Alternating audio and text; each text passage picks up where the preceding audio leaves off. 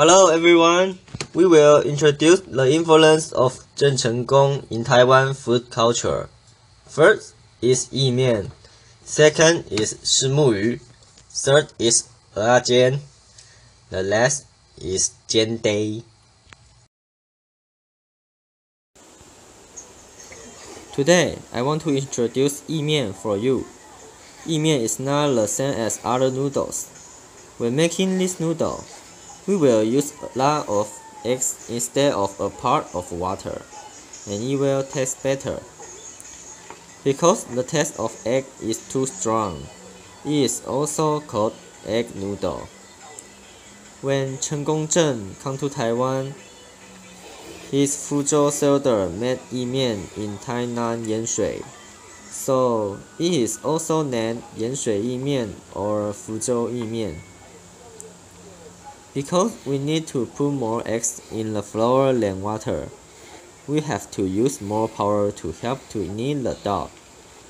During the process, one may make the sound like E, so it was given the name 意面.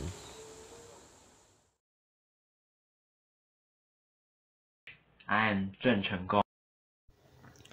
The second food is milkfish. It is said that when Zheng Chenggong arrived at Taiwan, people offered up tribute. This tribute was fish, and Zheng Chenggong asked with a thick accent of Hokkien. What kind of fish? It means 虾米鱼, because of what in Hokkien means 虾米, sounds like milkfish in Chinese. People name the fish after milkfish.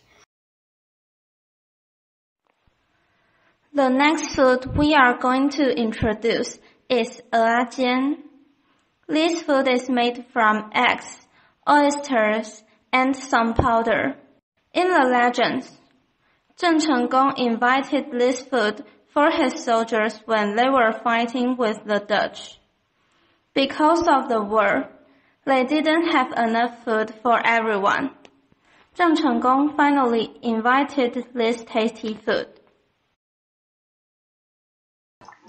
Finally, I would like to introduce a special food. In 1661, due to the shortage of rice, Zheng Chenggong's troops couldn't make 粽子. Zheng Chenggong reminds of his hometown, Fujian.